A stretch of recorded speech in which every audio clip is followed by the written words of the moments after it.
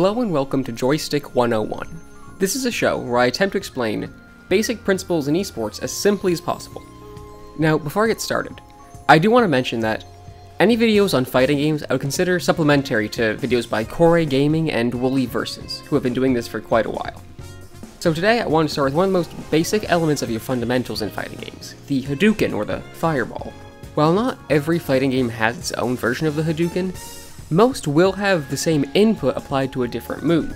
And because so many games have that same input, it's something that a lot of people getting into fighting games for the first time have trouble kind of nailing down. So for this first video, I want to explain how to do a Hadouken, why you would do it, and when you should. Now the input for Hadouken is generally referred to as quarter circle punch, but I wanted to make a small graphic to show how it's actually done and then show a couple of examples in gameplay.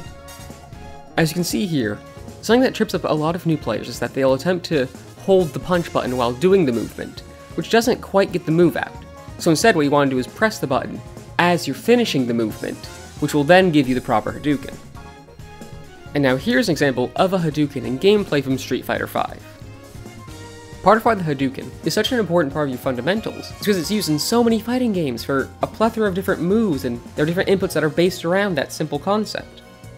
The best time to use a Hadouken is when you're far enough away from the person you're fighting that the range becomes a useful tool for you to chip away at their health, while still staying in a relatively safe zone. The primary reason we use a Hadouken is to do as much damage as possible to the enemy with as little risk as possible to ourselves. As you can see here, it allows us to remain across the screen, but still deal damage to the enemy without risking them hitting us. As you can see here, there are moves in different games and with different characters that allow us to use the same input to get in close to the opponent, while still staying far enough away beforehand that they can't hit us. So that's going to just about wrap it up for this video. If you enjoyed this and you want to see more, be sure to like and subscribe and hit that little bell icon.